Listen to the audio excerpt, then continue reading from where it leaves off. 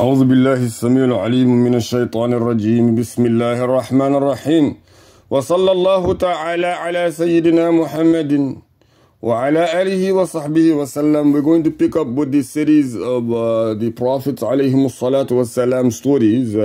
We had covered Prophet Adam, then Prophet Idris, and therefore Prophet Nuh alayhi salatu wassalam. We then completed the Prophet Lut alayhi salatu wassalam, the Prophet Hud, and now we're on to Prophet Ibrahim alayhi salatu wassalam and Ismail alayhi salatu wassalam. Very important to note that Prophet Ibrahim in Islam is second prophethood wise. Rasulullah sallallahu alayhi wasallam says to the meaning that every prophet had their mentor, and my mentor is the friend of Allah, Ibrahim Khalilullah. And we will get to where the title Khalilullah came from, certainly somewhere along the way. But for now, we're going to pick up from page number 89. Ibn Abbas radiallahu anhu narrated the first lady to use a girl was the mother of Ismail. She used this so that she might hide her tracks from Sarah.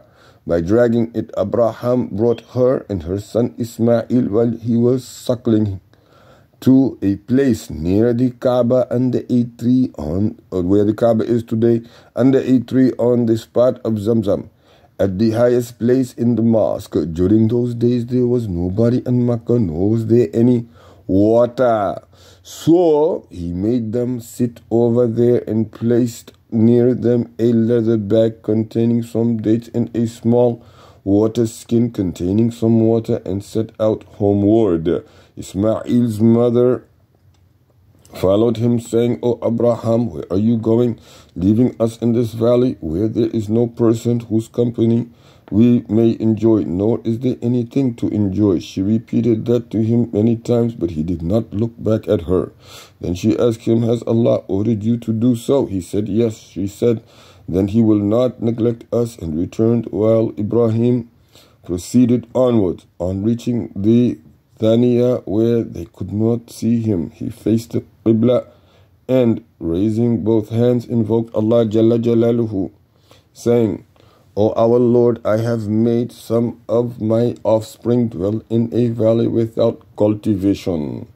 By your scarce house, the Kaaba, and order our Lord, O our Lord, that they may offer prayers perfectly. So fill some hearts among men with love towards them, and O Allah, provide them with fruits so that they may give thanks."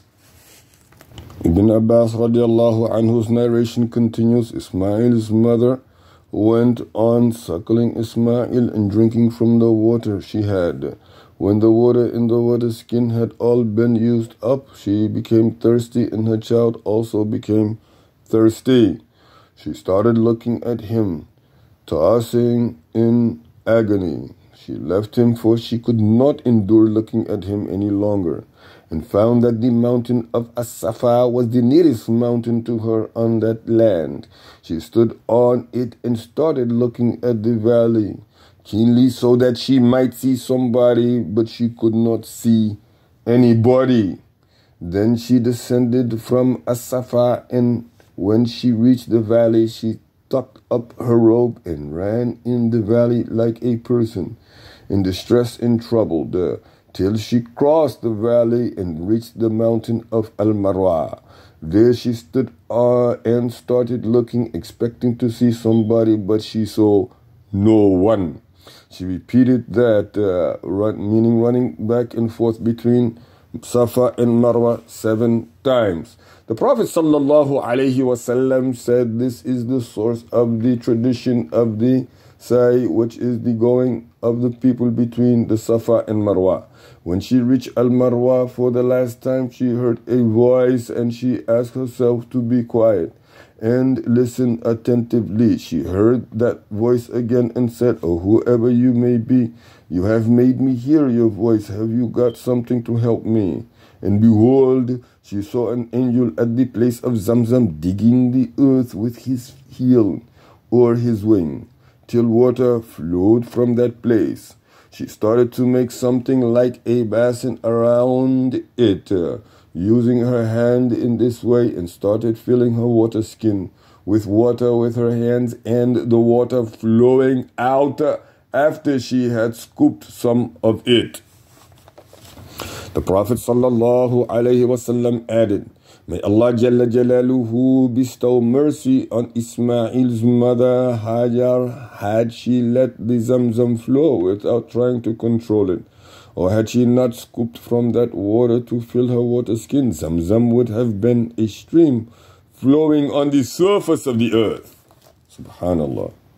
The Prophet ﷺ continued, "Then she drank the water and suckled her son. The angel said to her, 'Don't be afraid of being neglected, for this is the house of Allah Jalla Jalaluhu, which will be built by this boy and his father. And Allah Jalla Jalaluhu never neglects his people.'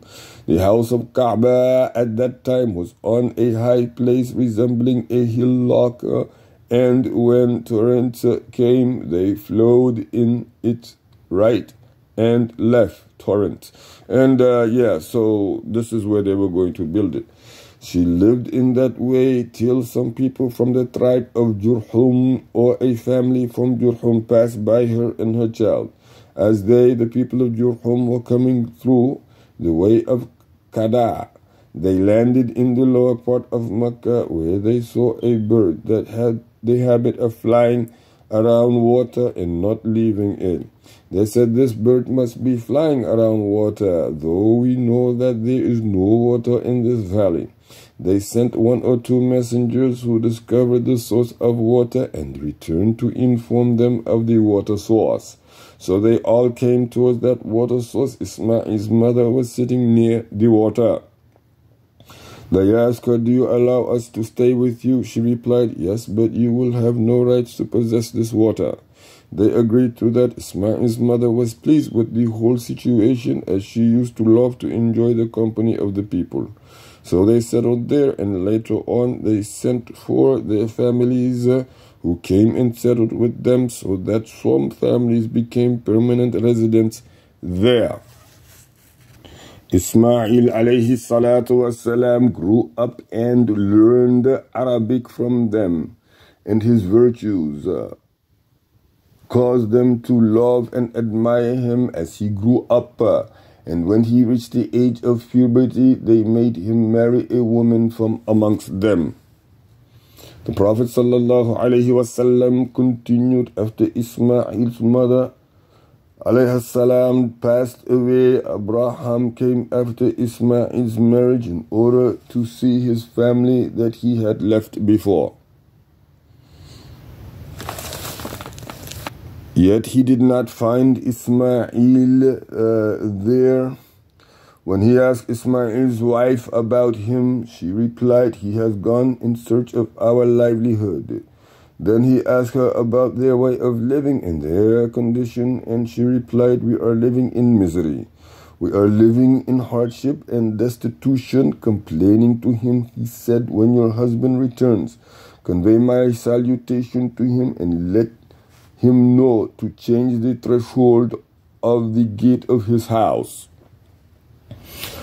Upon returning, Ismail alayhi salatu wasalam came, and he seemed to have felt something unusual, so he asked his wife, "Has anyone visited you?" She replied, "Yes, an old man on such and such," and gave description, "came and asked me about you, and I informed him. And he asked about our state of living, and I told him that we were living in hardship and poverty." On that, Ismail alayhi salatu wasalam said, "Did he advise you anything?" She replied, "Yes. He told me to convey his salutations to you and to tell you to change the threshold of your gate." Ismail said, "It was my father Ibrahim alayhi salatu wasalam, and he has ordered me to divorce you, to give you your divorce. Go back to your family." So Ismail divorced her and married another woman from among the people of Jurhum. Then Abraham stayed away from them for a period as long as Allah decreed, and called on them again, but did not find Ismail. So he came to Ismail's wife and asked her about Ismail. She said, he has gone in search of our livelihood. Abraham asked her, how are you getting on? Asking about her sustenance and living. She replied, we are prosperous and well off. We have everything in abundance. Then she thanked Allah Jalla Jalaluhu. Abraham said, what kind of food do you eat? She said, meat. He said, what do you drink? She said, water.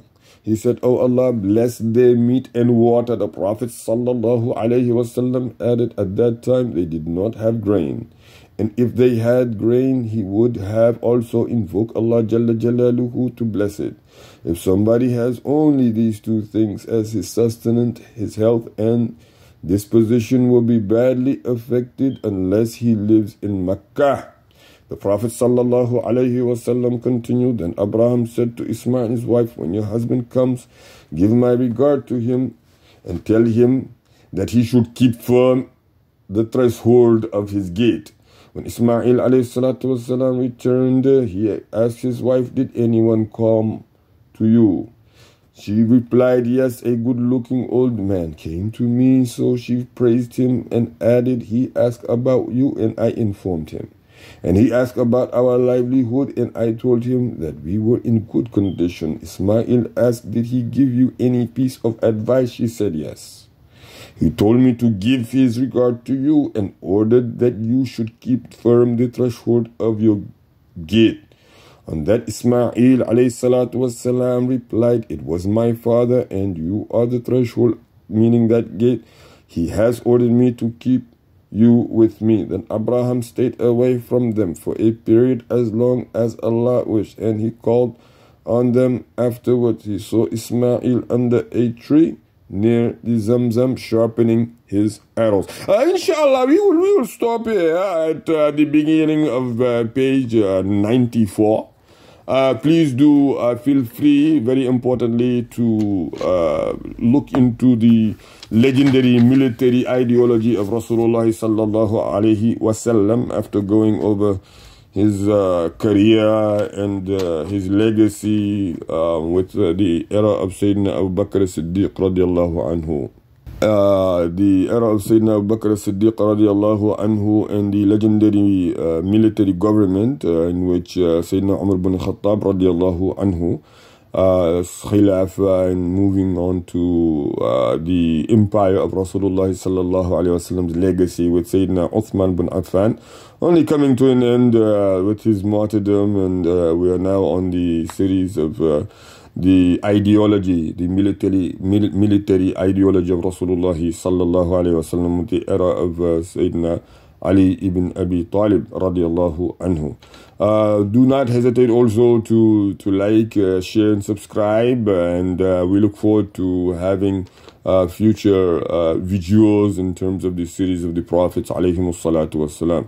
Subhanakallahumma wa bihamdika wa tabaraka asmu rabbika ta'ala jadduka wa la ilaha ghayruk wa la hawla wa la quwwata illa billahi al-aliyyil azim. Subhana rabbika rabbil izzati amma yasifun wa salamun ala al-mursalin walhamdulillahi rabbil alamin.